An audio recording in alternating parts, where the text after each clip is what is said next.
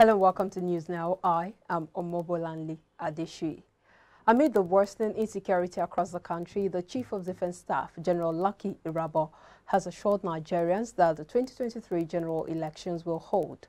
Speaking during a media parley on Tuesday at the Defense Headquarters in Abuja, General Irabor said the military will do everything possible to ensure that nothing stops the poll from holding. The defense chief also reiterated the commitment of the military to protecting the democratic ideals in Africa's most populous nation. According to him, the military has made a covenant to protect Nigeria's democracy and it has not changed its position. The parley is meant to solicit the support of the media organizations towards tackling the security challenges in the country. It is the second in the series of engagements between the Chief of Defense Staff and executives, editors of media organizations in Nigeria. And still on insecurity, the Chief of Defense Staff, General Lucky Irabor, has said those behind the Owo attacks have been arrested. During a meeting with editors and media executives in Abuja, the Chief of Defense Staff confirmed that the Owo attackers had been nabbed. Though he did not reveal the number of arrested suspects, Irabor stated that the attackers were arrested during joint operations involving the armed forces, the Department of Security Services, and the police. He said the suspects would be paraded after an investigation had been concluded into the matter. Meanwhile, Ondo State Governor Oluwarotimi Akeredolu has confirmed the arrest of 5 suspected attackers of St. Francis Catholic Church, Owo, which left 40 people dead. The Ondo State Security Network, AMOTEKUN, has intercepted about 168 persons suspected to be invaders as they were moving into the state from the northern part of the country. The men were hiding in 2 trucks under some cows and motorcycles, conveying them from the northern part. They are mainly middle-aged men. Some charms were recovered from the invaders by AMOTEKUN Corps. Parading the invaders at the head office of AMOTEKUN in Ondo State. The commander of the agency in the state, Adetunji Adeleye, noted that they were suspiciously hiding inside the trucks. He said after interrogation, the suspects could not give a satisfactory reason for coming to the state. Adeleye appealed to residents of Ondo State to always be on alert and notify the AMOTEKUN of any strange persons in their vicinity. The chairman of the Hausa community in Ondo State, Bala Omar, dissociated himself and his members from the invaders. He said on several occasions he had warned against the influx of such persons without a mission to the state. It will be recalled that last week the AMOTEKUN Corps apprehended 151 invaders from the northern part of the country, hiding inside 2 trucks loading bags of beans in Akure. And now to health matters. The number of confirmed Lassa fever infections since the beginning of 2022 is now 857, according to the Nigeria Center for Disease Control, NCDC.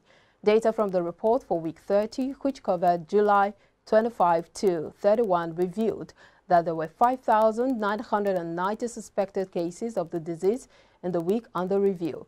In week 30, the number of new confirmed cases is the same as reported in week 29, 2022, with 10 cases. These were reported in Ondo, Edo, and Bauchi State. Cumulatively, from week 1 to week 30, 2022, 164 deaths have been reported, with a case fatality rate, CFR, of 18.9%, which is lower than the CFR for the same period in 2021, 22.8%. And UNICEF Nigeria has congratulated the Kebbi State government on signing into law the State Child Rights Bill passed by the State House of Assembly.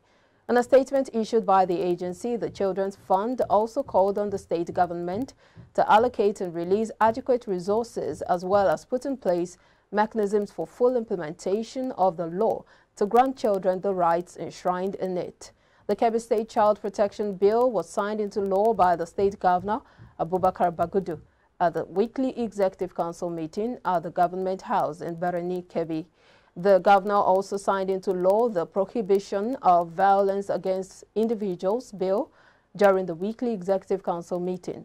According to the statement of the UNICEF representative in Nigeria, Peter Hawkins, quote, "We congratulate the government and people of Kebbi State on this momentous achievement.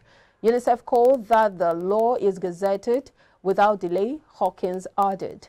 The statement further called on the state government that are yet to domesticate the Nigeria Child Rights Act to do so without any further delay. On the Africa scene, at least 8 people were killed and 6 others missing in South Korea as heavy rainfall drenched the Greater Seoul region, turning the affluent streets of Gangnam into a river of submerged vehicles and overwhelming public transport systems. Commuters were slowly returning to work Tuesday morning after emergency crews worked overnight to clean up much of the mess. But there were concerns about further damage as torrential rain was forecast for the second day in a row. While most of the Seoul metropolitan area's subway services were back to normal operations, around 80 roads and dozens of riverside parking lots remained closed due to safety concerns. The rain began Monday morning and intensified through the evening hours. It flooded streets and subway stations and damaged nearly 800 buildings in Seoul and nearby cities. Nearly 800 buildings were damaged, while more than 400 people were forced to evacuate from their homes. The Ministry of the Interior and Safety said rescue workers failed to reach 3 people who called for help before drowning at a basement home in the Gwanak district of southern Seoul Monday night. 3 people were found dead in the debris of a collapsed bus station and a landslide in the nearby cities of Gwangju and Hwaseong. The country's weather agency maintained a heavy rain warning for the Seoul metropolitan area and nearby regions on Tuesday. The precipitation may reach 5 to 10 centimeters an hour in some areas. It said around 10 to 35 centimeters of rain was expected across the capital region through Thursday. And the aftermath of the deal signed in Qatar to launch peace talks in N'Djamena has generated mixed reactions between Chadians back home.